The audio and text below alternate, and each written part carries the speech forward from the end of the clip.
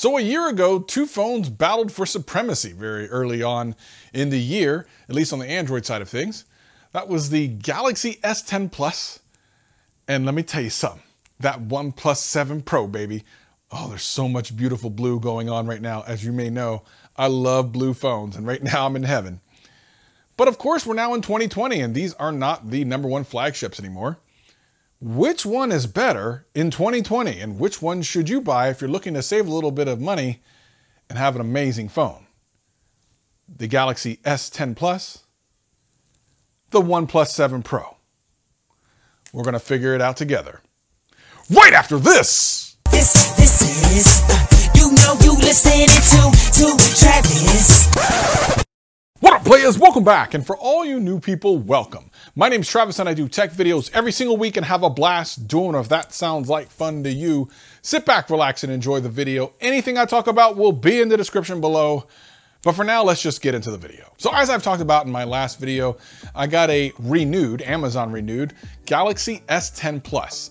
And let me tell you something, it's a great phone. I did not own this in 2019, so it's kind of my first time through using it. And many of you who've been around the channel for at least most of 2019 know about this, the OnePlus 7 Pro, and the things that I went through with this phone, buying it, returning it, missing it, and then buying it again. Like, it was a weird year. And while I never declared one particular phone the king of 2019, my favorite Android experience last year was the OnePlus 7 Pro. There's a lot of reasons behind that. I'll talk a little bit about them in this video, and I've talked about them before in other videos. But for those of you that are new, I'm gonna let you know why. But again, I never had the Samsung Galaxy S10 or S10 Plus because I'm a Note guy. I get all the Galaxy Note phones, so I kind of always bypass the S series.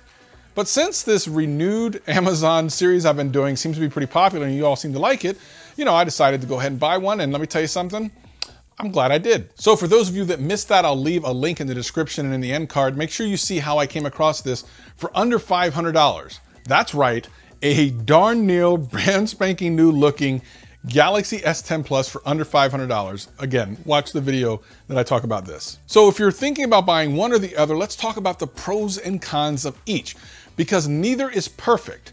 They both do some really cool things, and I'll be honest right now, you won't go wrong with either, but I really believe there's certain people that are gonna want one over the other. Since in 2019, we started with the Samsung Galaxy S10 line of phones. Let's start with it here.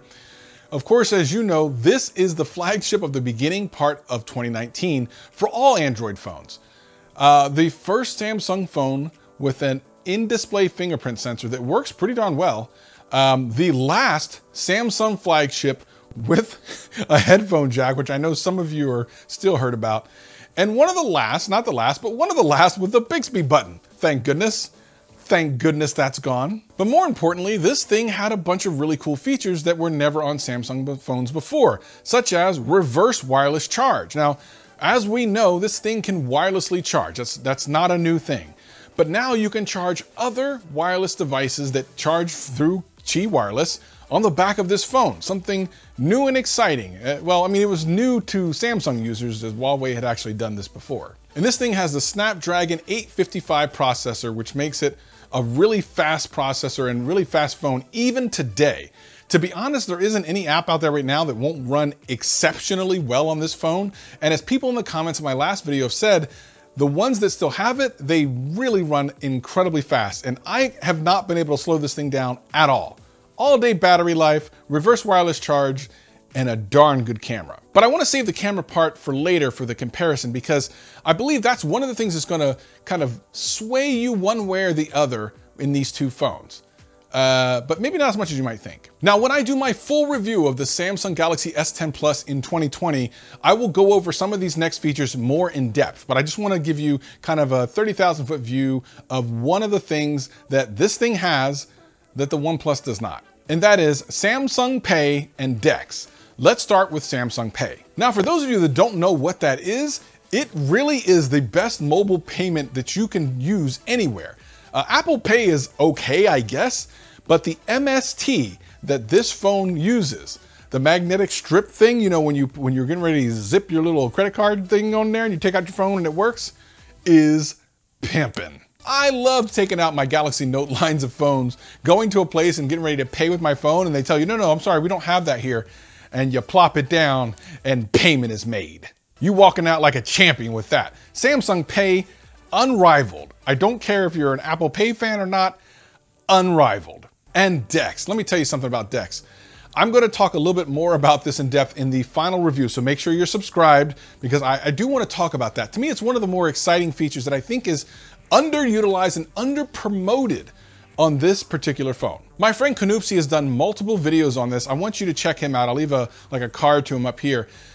He's going to show you how to take a phone like this, and he'll probably show it with the S20, but it all works the same, and make it into like a mini computer. It is absolutely fantastic. And that's what really makes this thing amazing and sets it apart from all other phones, all other manufactured phones.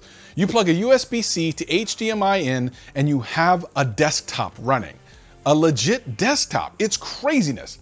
What I like about this is when you come home from work, well, I mean, some of you haven't been out of the house for a while. Or when things get normal again, you come home, you plug in your USB-C to either HDMI, which can go to a television or a monitor, or directly into your computer, and now you have access to super powerful DeX.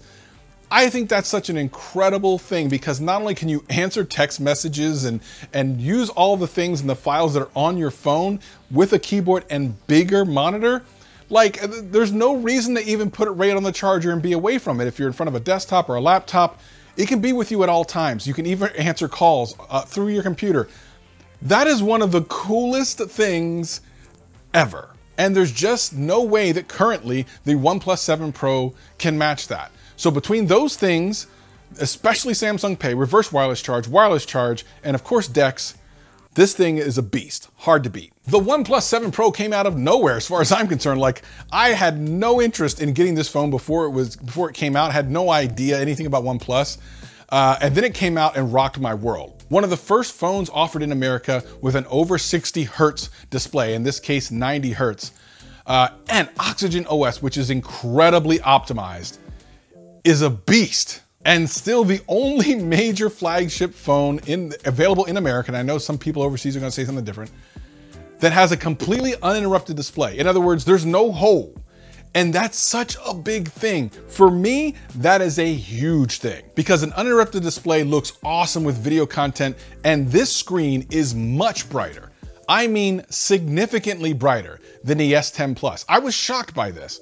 They both use OLED displays, but for some reason, the OnePlus 7 Pro is brighter. I can't show you this on camera. I've tried to figure out a way to record it so you can see it, but just trust me, it's significantly brighter. And the fingerprint sensor is ridiculously fast, like so fast that it makes it a joy to use. It's optical, not sonic, which is less, secure, but I don't care. I just want to get into my phone fast. But this thing feels like it's a speed demon. And that's because of really two things: the 90 hertz display and the speed of the operating system. Some people think high refresh rate phones are a gimmick, and by themselves it can be. But when you match it with an incredibly optimized and fast operating system, it makes everything so snappy, you literally want to use your phone more. And that's what happened with me. Every time I would use this phone, it was just a joy to use. Everything was fast. There was never a time this thing was slow. The battery did get me through an entire day. There wasn't any reason for me to ever want to use another Android phone in 2019.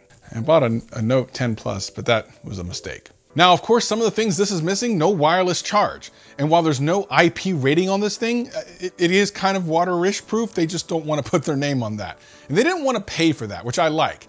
OnePlus pretty much has a more or less waterproof phone, but didn't want to pay for the certification to pass on the savings. And when this thing came out, it was substantially cheaper than the S10 Plus.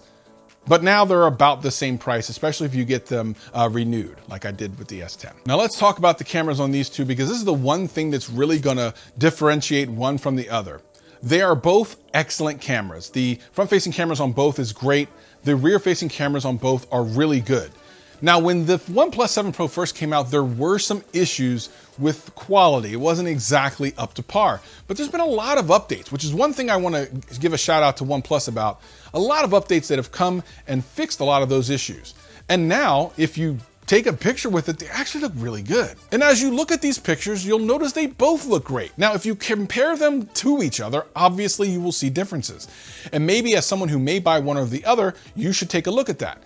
But in a vacuum, when you're not comparing them directly to anything else, they both look fine, including the very inexpensive OnePlus 7 Pro or OnePlus 7T. They're basically the same phone. Here's the thing. There was kind of a problem, and now there isn't a problem. You really should not be disqualifying yourself from buying this phone because of bad picture quality. It's just not a thing. And by the way, if you sideload the Gcam app, the APK, this thing takes pictures on another level completely. So basically you're looking at two excellent phones that can be purchased this year for an inexpensive price. Which one do you buy? Well, I think this is actually kind of simple. Now, first of all, the pricing is so similar between the two that I can't use that as a disqualifying factor for each, unless you buy them new, in which case I believe the OnePlus 7 Pro or OnePlus 7T is maybe $100-ish cheaper than the S10 Plus. Having said that, if you get them renewed or used or something like that, they're gonna be right around the same price. Now, the OnePlus 7 Pro has a brighter screen, has more of a screen. It's actually taller and it just has a bigger screen altogether and is a little bit thicker. So if you like a phone that fits in your hand a little bit better with a taller screen, maybe more real estate area, the OnePlus 7 Pro is easily the one to choose. And by the way, if you want to just have good picture quality with incredible speed in the entire operating system in a way that you probably have never experienced, this is absolutely my recommendation. Having said that, if you want features on features on features, it's all about the Galaxy S10 Plus. Not only does it have all the features that this thing launched with, it's getting more features every year, including some of the things, especially some camera tricks that the S20 line of phones just recently got. So it's getting continually updated by Samsung to have some of those cool new features. So if you want wireless charge, reverse wireless charge, DeX, Samsung Pay, if you want all of those cool things, extras, you obviously buy this. It's not that hard to understand. Are you a simple person? You want something that's fast, quick, and get you to it, get you through it? It's the OnePlus 7 Pro. If you want all the features, all the cake, and all the ice cream on top of it, it's the Samsung phone. Of course, both are great purchases right now. But basically what I'm saying is you can't lose with either. They're just for different people. But leave me a message in the comments below. Let me know which one you have or which one you would buy, and we'll discuss it. And don't forget to watch the video about the S10 when I purchased it and the upcoming S10 review. Make sure you subscribe for that and watch one of these videos. Peace and love. Peace and love.